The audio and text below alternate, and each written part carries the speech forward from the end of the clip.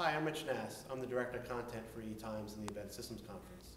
And I'm here with Dr. Kaku, who is the keynote address speaker for the Embedded Systems Conference in April out in San Jose. Dr. Kaku, it's an honor and a privilege to be here with you in your classroom. We're in one of the planetariums at City College in New York City. Okay. So Dr. Kaku, what direction do you think you should take a talk where you're addressing the people who are creating technology for the future? I'll be talking about the next 10 to 20 years of the future. I'm a physicist. We're the ones who invented the laser. We invented the transistor. We helped to build the first electronic computer. We helped to create the internet. We wrote the World Wide Web. And now we physicists are inventing the next 10, 20 years into the future. And it's going to be a little bit like Star Trek. Think about Star Trek. When you take chips and you put them into a typewriter, it becomes a word processor, a spreadsheet device.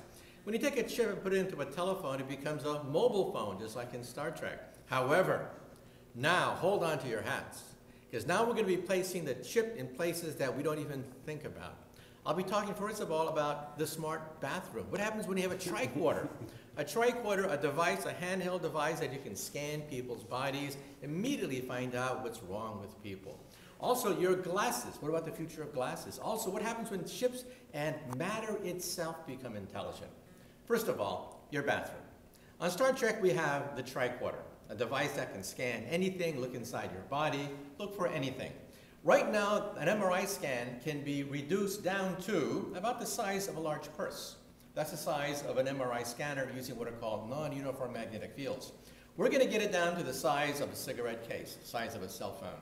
This means that you'll be able to do your own MRI scanning, just like in Star Trek.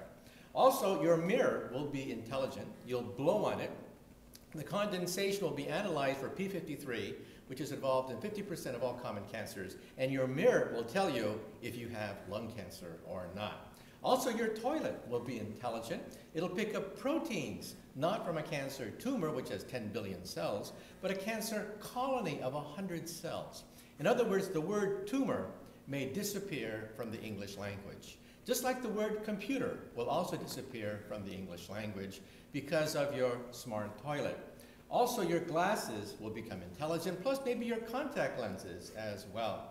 This means that when you talk to somebody, you'll see not only their entire biography, not only the identification of who they are, but also whether or not they're lying, perhaps, their entire background, and also if they're speaking in a different language, a universal translator. Already we can go from Chinese to English and back pretty rapidly, and you'll be able to do this via your contact lenses. And also remember the holodeck on Star Trek, where you walk into a room and images form in any shape you can imagine.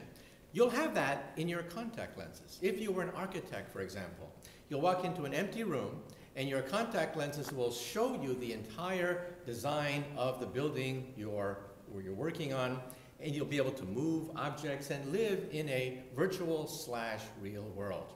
Not only that, but now going maybe 20, 30 years into the future, we may have what is called programmable matter. What happens when chips become the size of millimeter glass spheres with electric charges that can be rearranged?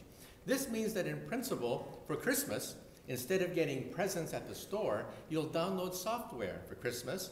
You'll press a button, and all your toys will rearrange from last year into the hottest thing next year. Or, if we can work out some of the bugs in this programmable matter, think of an entire city. An entire city made out of these tiny little millimeter glass spheres. You push a button, and there's your city. If you don't like the buildings, you press it again, and it rearranges someplace else. And remember that movie, Terminator 2, with a T-1000 robot made out of liquid metal? People used to say, ha, give me a break. You're not going to have a T-1000 robot. Well, we're going to get pretty close to that in the coming decades. Now, I should also point out the bad news as well. Moore's Law, the engine that has driven much of the prosperity you see around us, will gradually start to sputter around 2020, 2025, and all things must pass. That's why we physicists are now working on the successor to silicon power. The age of silicon will gradually end. Silicon Valley could become a rust belt unless we physicists think of the next generation, which could be quantum computers, quantum dot computers, optical computers, DNA computers, protein computers, molecular computers. We're working on it. What excites me very much about what you just said, you said we very often in the discussion. We are the people who are at the Embedded Systems Conference. We is they, and they is we, and is us. And that's exciting. And another thing, this is also going to affect the nature of the economy itself. People ask the question, well, what can you do for me? What have you done for me lately? And the answer is everything. We technicians have created the architecture of the 20th century. We're now building the architecture of the 21st century. And this is also going to affect the job market. It's also going to affect value, what is going to be expensive, what is not going to be expensive. We're making the transition from commodity-based capital to intellectual capital. This means that if you have commodities like iron, coal, steel, things like that, commodity prices have been dropping on average for 150 years. But software, but hardware, things that are intelligent, and also creative, like Hollywood movies, websites, artistic things that make our world enjoyable, those are the things that are going to be worth a lot more than commodities. So what comes out of this conference will also affect not just the gadgets you get for Christmas. It's going to affect what you do for a living. It's going to affect the economy itself, because we are making the transition now to intellectual capital.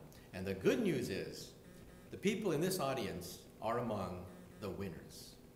The winners, because they are the forefront of intellectual capital, which will be the foundation of the future.